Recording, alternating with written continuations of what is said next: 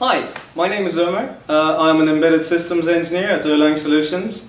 Videos generally aren't my thing, but over the next couple of weeks I will be showing you some cool applications of Erlang in embedded systems on this Raspberry Pi board and other embedded platforms as well. Today we're going to talk a bit about the Raspberry Pi itself, and I'll also show you a little demo of what I have done so far.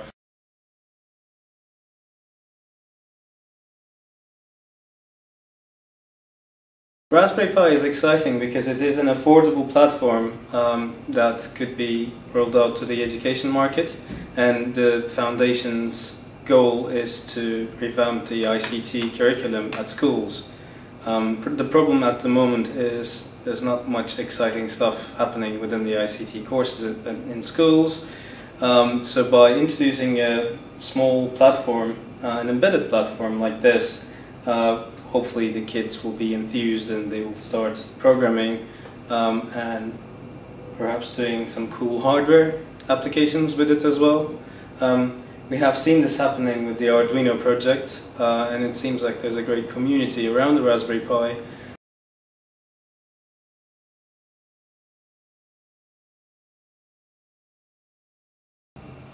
I think we will see an increase in people excited about computer science in general, and since this is actually an embedded platform with inputs and outputs that you would normally find on an embedded system such as I2C or SPI, we might actually see young people interested in developing hardware as well and interfacing it with their Raspberry Pis. So hopefully we will see that effect both on the hardware engineering or electronics engineering side of things and computer science.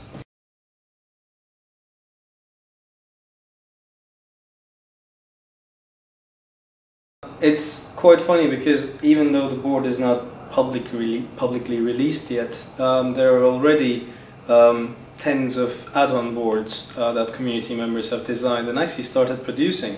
So you just imagine what will happen when people actually get their hands on their physical, units.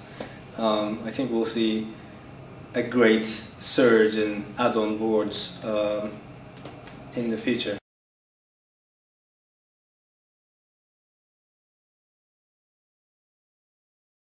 Well, the possibilities are truly endless because you can plug add-ons to this board.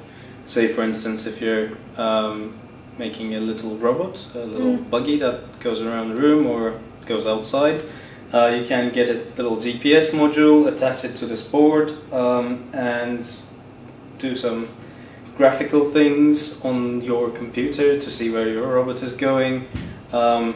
Alternatively, you can write games on it. I think that's one of the areas the Foundation is supporting, actually, to get young people interested in programming. They're publishing tutorials, or they're supporting the people who publish tutorials, doing game development and so on.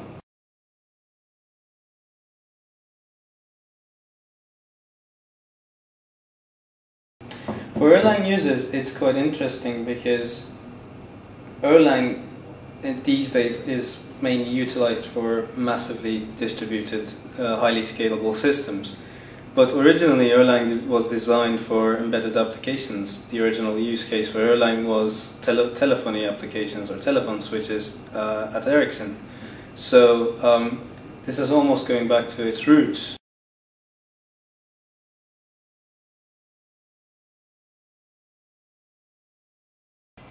We are really excited at Erlang Solutions to have a Raspberry Pi in our possession because over the next couple of weeks we will be exploring how to fully utilize the peripherals on the board.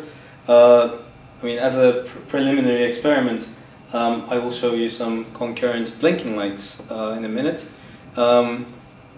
But we think that Erlang is a great fit for embedded systems because it does provide some very interesting features such as concurrency, distribution, and fault tolerance and reliability.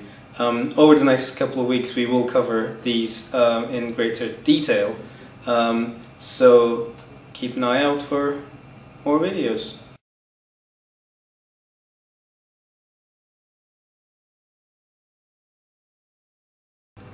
Since we've only received our Raspberry Pi yesterday, we haven't had much time to do a more impressive demo.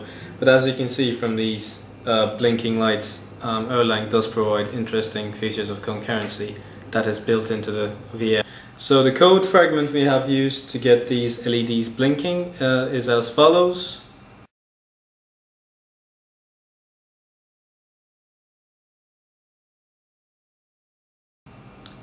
And you can also find more details about the inner workings of the blink loop that's referenced on this program at the address linked below in the video.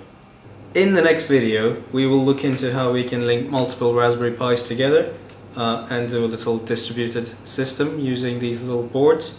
We will also look into ways we can offload calculation to more powerful devices off Raspberry Pi and see how we can collect data back. So we'll look at a simple, very simple implementation of MapReduce on Raspberry Pi.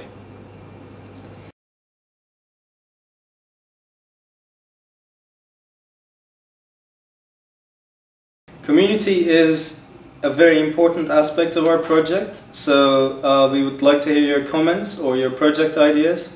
I think a very good example of how a community can really make a difference is the Arduino project.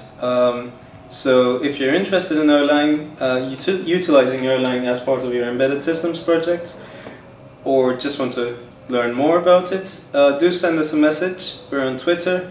You can leave a comment on this video as well, and soon you will be able to go to our shiny new website and look at the wiki and post comments on our articles that will be posted over there as well.